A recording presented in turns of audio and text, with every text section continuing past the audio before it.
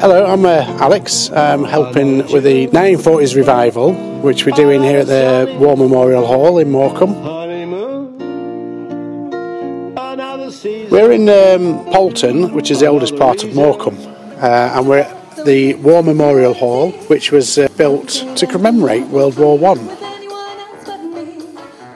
We're right next to Morecambe Parish Church on Church Street, just off from Lord Street. The scout hut's behind, and we've got stalls in there. We're vintage stalls, and we've got some vintage stalls inside upstairs, and inside at the moment they're having free dance lessons to learn how to do swing.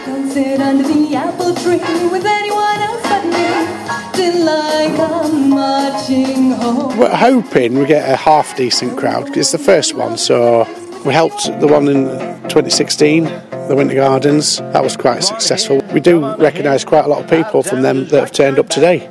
It's good for Morecambe because it brings people in from outside.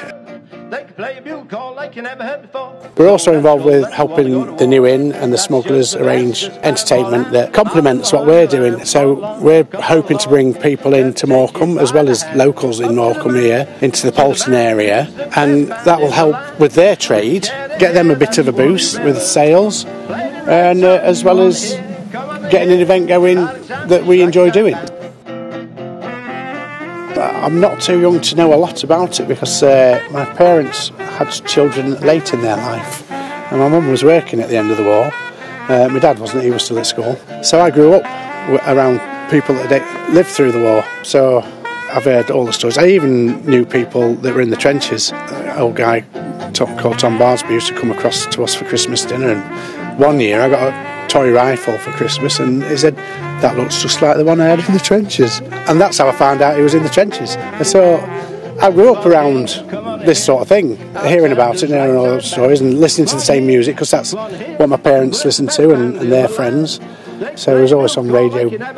We've got live entertainment in here through the day, and tonight, from 7 o'clock tonight, we've got a ballroom blitz. We've got Lancashire Bell, who's quite big on the scene, Peter Jetson, who's doing, George Formby doing that. He'll be wandering about as well between the pubs with his friends, doing a bit of impromptu, entertaining people with the odd George Formby tune. We hope to make enough money to do another one next year. Because we like doing this sort of era stuff, I also do a goth night. I just enjoy doing it.